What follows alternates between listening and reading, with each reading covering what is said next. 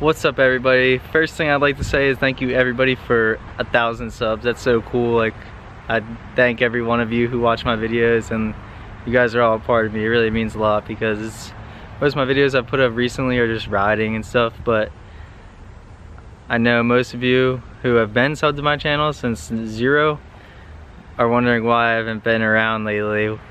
I haven't been around lately because the Vans US Open Pro Cup qualifier was at Woodward, and I was really just trying to ride and session hard to practice for that, and it went pretty good. I landed what I wanted to land, but I don't think it's what the judges were looking for in a bowl style contest, but it's alright. There's nothing I can do about it. I had a great time out there, but besides the point of me not being around, I'm back. So you guys should be happy. I'm back. So for today's video, I'm going to show you guys what it was like when I rode when I was a little kid, and what I used to jump and practice when I first started riding when I was real little. My main intentions with this video is to show you guys who are just starting BMX, or if you don't even ride BMX, what to really do when you first start. Because when I first started, like, I don't know, I feel like nowadays people or kids who are just trying to get into it, they want to go out to the skate park and they want to do a bar spin, they want to do a tail whip, they want to do a 360 right off the get. But that's, I mean, yes, that's BMX and those are tricks that you're gonna learn down the road, but you want to learn basics and bike control before any of that comes into play, because that's main factor.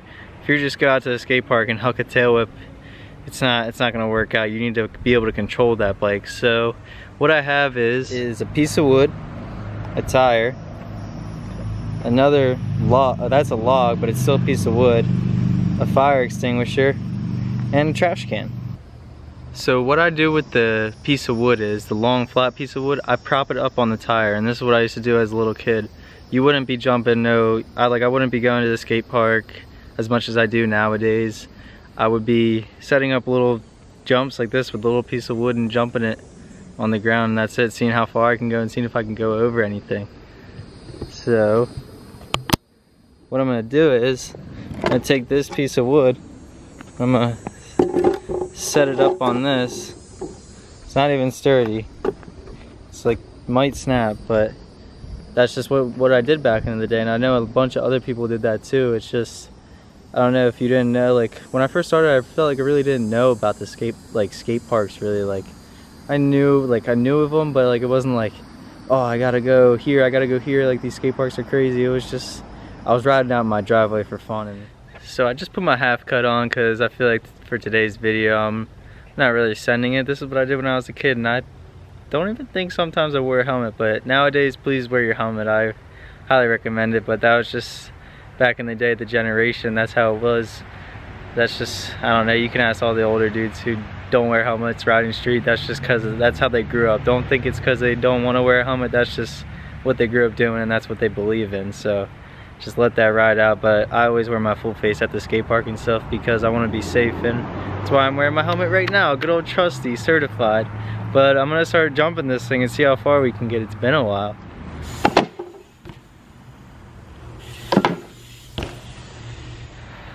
You know, first hits on the jump, they're pretty good. I miss doing this. It's actually really fun. Like, you go out to all these skate parks and there's jumps, there's quarter pipes, there's everything you could want at a skate park, but all you need is a piece of wood and a tire or something to prop up the thing, and you can get some gnarly air.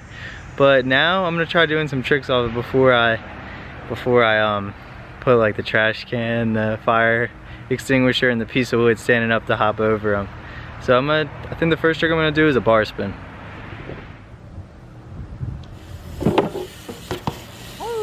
Now I know you're all probably just like, why is he doing bar spins? He just told us that you shouldn't go out to the skate park and do that. It's not that you shouldn't do it. I've worked myself up to this, being able to do it off a little jump like this. I'm just saying, to get bike control, you wanna do something like this. You wanna set up sketchy jumps and like be able to handle it when you're hitting a sketchy jump, because all skate park jumps, they aren't gonna be the same. Some skate parks are sketchy, like Freedom, but I personally love it. But if you ask Chris Piz, anybody really, they're all gonna say, nah, park's trash, dude, sketchiest ramps ever. Me, I like it because I'm used to riding sketchy jumps from when I was a kid.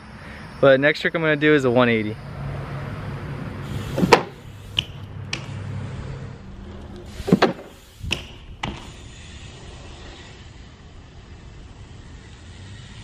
Oh yeah, that felt good. Okay, so the tricks that I plan on getting done for the video off this sketchy jump is a bar spin. Got that done. 180. And then next one, I want to do a tail whip, but I'm going to save that for later. I'm going to jump the piece of wood first. We're going to start it off by jumping over the piece of wood. So we're going to take the piece of wood and you stand it right up, right in front of that. I know you guys who know me are probably like, you got this no problem, like what are you doing? But I'm doing this to show you guys that this is all you need to build up your bike control. If I didn't have any bike control, I guarantee you I couldn't jump this. 100% positive I would not be able to jump this. But if you have bike control, you're making it right over. So we're gonna jump this piece of wood. It's gonna be awesome.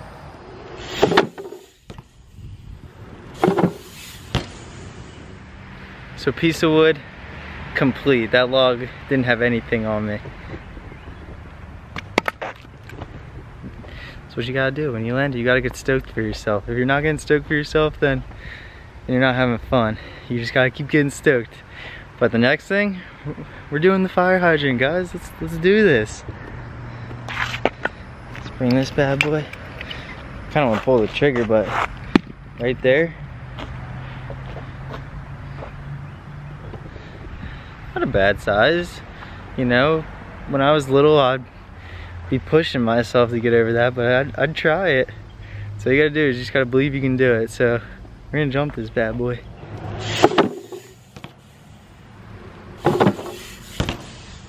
Alright guys, so I got the log done. I got the fire extinguisher done. The last thing left is a trash can, but I'm feeling warm right now. I'm feeling good, so I want to tail whip this thing. It's a sketchy jump. The wood like moves when you hit it, but I think I got it. So we're gonna give the tail whip a go.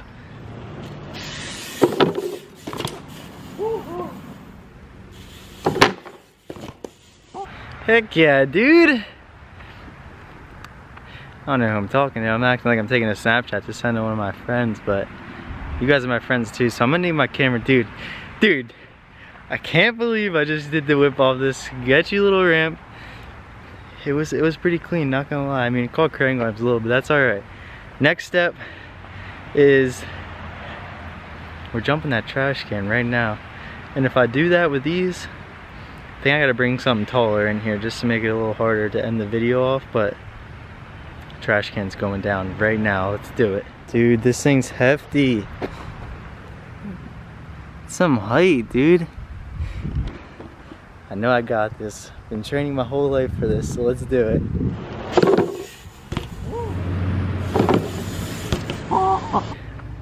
I freaking did it.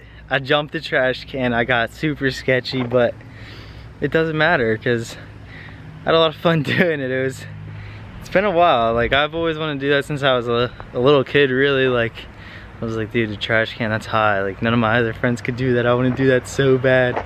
Just trying to jump the highest, and that's what we would all do. We would just have little competitions and see who could jump the farthest, or see who would hit it the highest, or like just all these.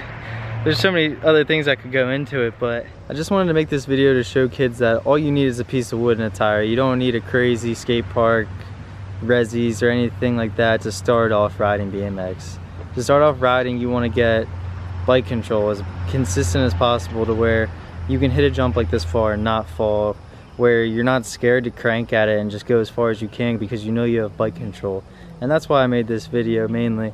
It wasn't to show you guys that I can tail whip it, I can bar spin it. That's because over the years I've gained this, like, a substantial amount of bike control, and that's why I did it.